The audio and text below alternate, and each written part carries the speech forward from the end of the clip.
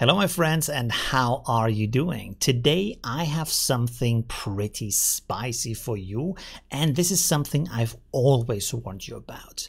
This crucial development could have dramatic impact on the future of AI and especially the open source community. This is about a bill known as AB 3211 that has been stealthily advancing through the California legislature. Now, this bill is designed to regulate how AI-generated content is published and controlled. It is supported, surprisingly, by major tech companies like OpenAI, Adobe, and Microsoft, but at the same time, it might be crippling to the open source community. So the question is this legislation a necessary step for regulation, or could it pose a risk to innovation and creativity? So let's have a look at what this bill is. And of course, by the way, I'm not a lawyer. So at first glance, this bill sounds like it is targeting deepfakes by insisting that all AI-generated content must be watermarked. But this emphasis on deepfakes might just be a tactic to inspire fear and garner more support for the bill. The core of the bill actually focuses on the embedding of provenance data into all AI-generated content, not just images. This data is intended to be discrete and difficult to remove, applying to any content created by or significantly modified by AI.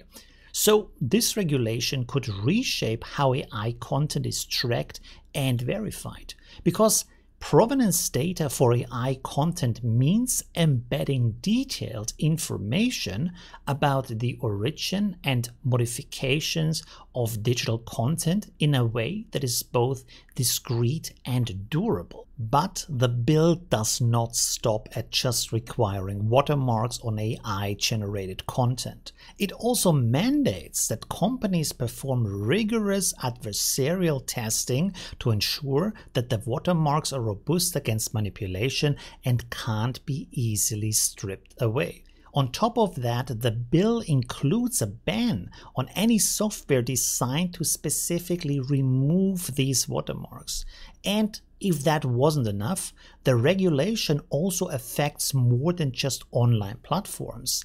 It also extends to recording devices like, for example, your smartphone that uses AI to tweak and enhance your photos and videos, or maybe applies AI effects to you. So the implications of this bill are massive, as it means every piece of AI-generated or manipulated content, from your latest Instagram post to AI-generated music, will have to comply with these new standards. And you might even think at this point that this could actually be a good move, especially considering how AI-generated content has been increasingly used for political manipulation, and also we have seen AI being misused to create deepfakes and other form of deceptive content, even for criminal purposes, targeting people who might not be as tech savvy,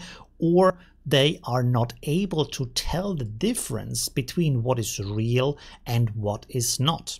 And let's be honest, even the most informed among us can be fooled by AI, because AI has gotten scarily good at mimicking voices and other human characteristics. But despite these legitimate concerns, I'm not convinced that this bill is the right solution, because while it aims to solve one problem, it introduces many more problems.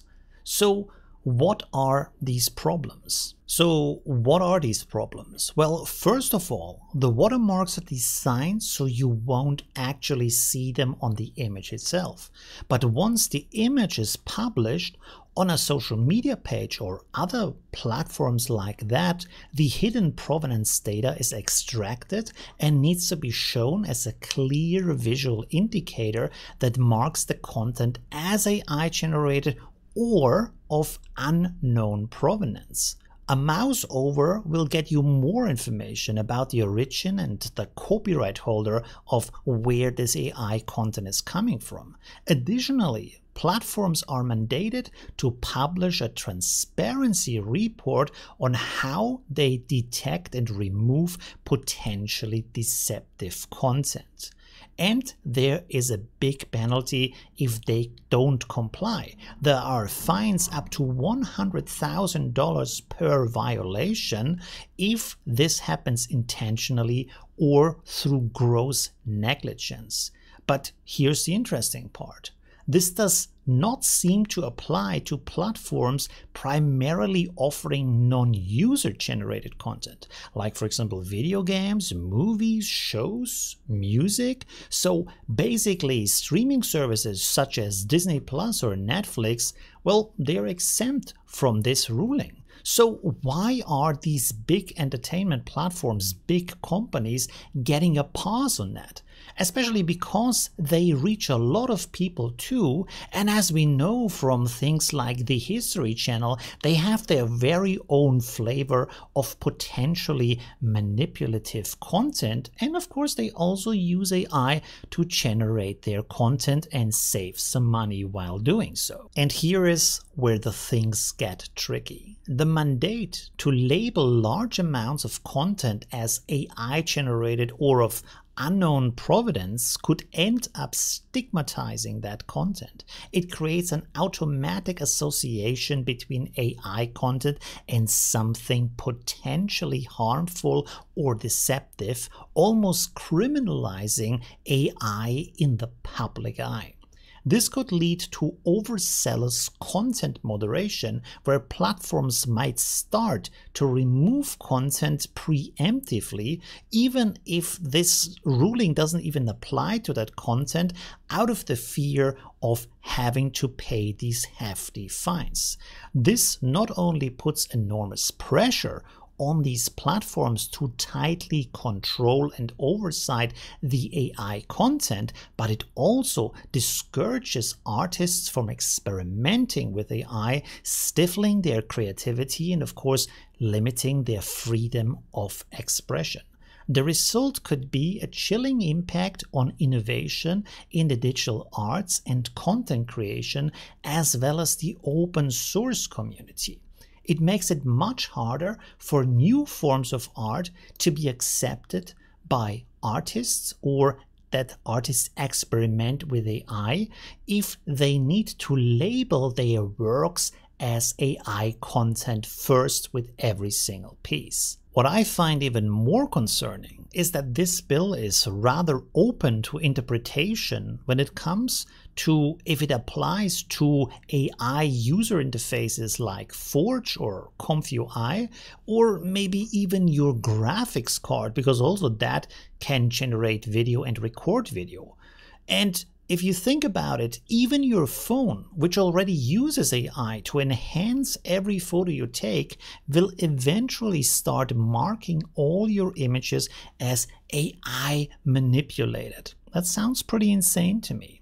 While this bill currently only applies to California, it could set a dangerous precedent for other states or even countries. And of course, surprise, surprise, the big companies have already carved out exemptions for their own content, like I said, with the platforms that have mostly non-user generated content. And this is exactly what I have been warning about.